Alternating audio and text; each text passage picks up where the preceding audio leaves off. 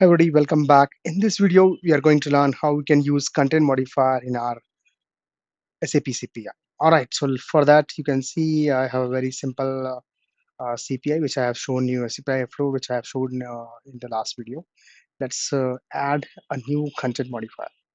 So for that, you need to type in the search box, say content modifier, and that's where you will see this. Click on it.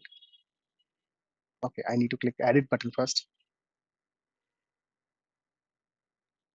Maybe I'll simply say discard. I don't want any changes. And then you search content modifier again.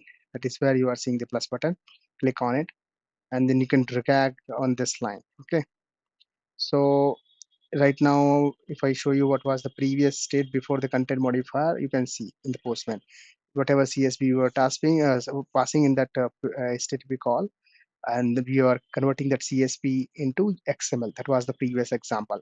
All right, so in this I'll just show you like whatever content is there, how we can modify. Okay, so let's go into this one.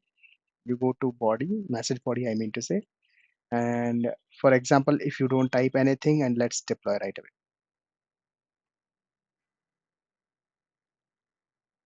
It's deployed. If I execute now, you see I am getting XML back. So that means there is no change so far because our message body is empty. Now if I type something like this is I will simply say this message is from content modifier. All right, so now if I deploy, let's see what's going to happen. It's triggered. Let's wait.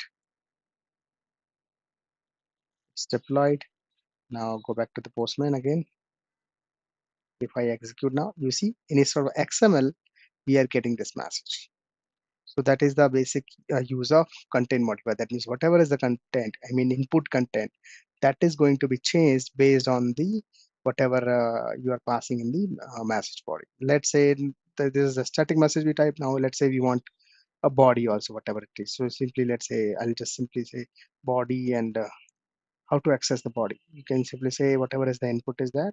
You simply need to say a dollar and say in dot body, and let's print it. What is going to happen now? I'll deploy.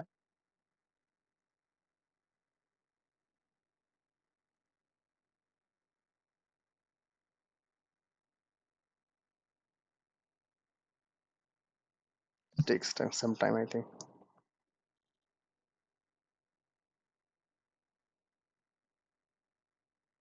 Let me check whether it's just now we saw the message. It's applied now. Let's go back, and you see this is the static message, and after that we added a prefix as a body colon, and then whatever is the body, that is nothing but input. Input, what is there? This is not the input. This is the input for the calling the HTTP call, right? So if I minimize this one, from postman we are passing CSV, then we are having a block which is saying CSV to XML. So XML is the actually input to content modifier, and in that modifier what we are saying, you print this line, and after that again you print this label as a body and colon, and then whatever it is the input directly we are printing. If you want to modify, you have an option to modify. Another thing, I'll show you how you can use header. Let's say I go back here and I want to pass some header, custom headers. Let's say I give some random name, let's say custom header. You can give whatever key you want to give. I'll say custom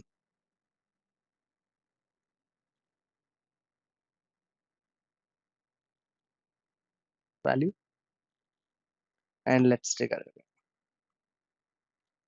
So far there's no change, but the header is passed in the entire flow. But how to print it? So for that, what you need to do, you have to go back here in the iFlow. Let's say this time I want to print header value also. So I will say header. This is just the label I'm printing. But to access any header, what you need to simply say, you say header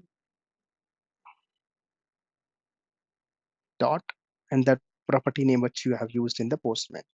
So in our case, we have used custom header. Go back here and print that. Let's deploy.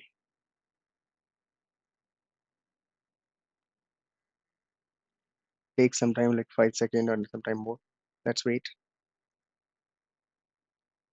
As you can see now, it's deployed. Let's go back here, check if it's printed. So you see the label is printed, the value is not coming because our header is passed, but it's blocked in the iFlow. To enable that, what you need to do, you have to go back uh, on the iFlow. I will tell you how to access. You click wherever you want empty space, and then from the integration iFlow panel, you go to this runtime configuration, and that is where you need to say allow headers. Either you can allow only this custom one header. Let me show you both. Let's say you put a star here, this one, or you can put one a specific one also. I hope that also should work. We'll give it a try. First we'll try star. Let's deploy.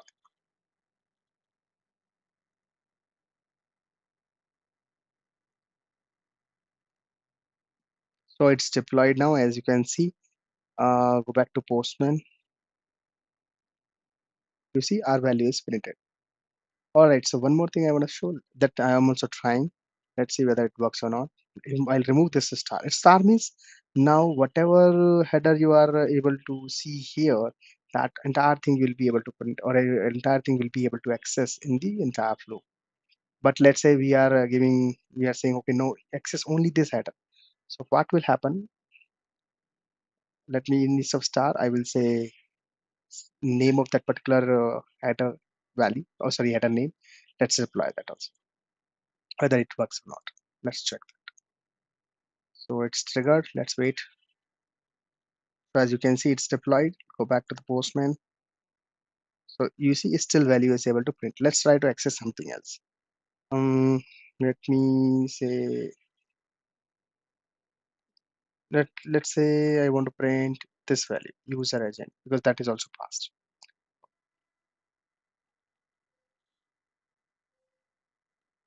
Okay, so I'll not change anything over here. Let's go back to the content modifier, and here I will put this user agent.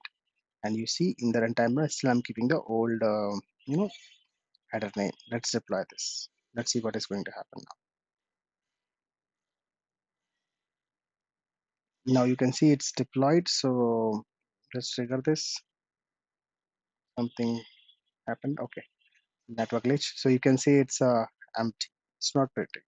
Let's go back here again, and I'll show you star again.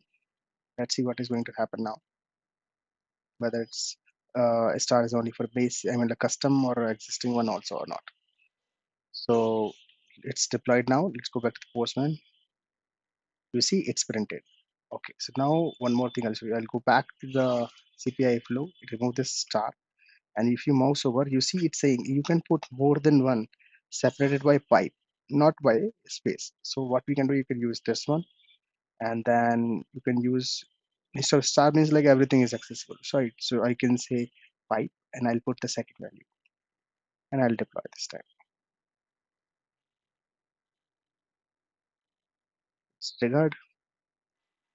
So you can see it's deployed. Let's check whether it is still accessible or not. So you see it's accessible. It's working. I can change the value in the content module. Maybe I'll print both together so that you will get to know whether it's really working or not. So I'll go back to the content modifier. I'll say comma, and I'll print the same. Maybe let's copy this.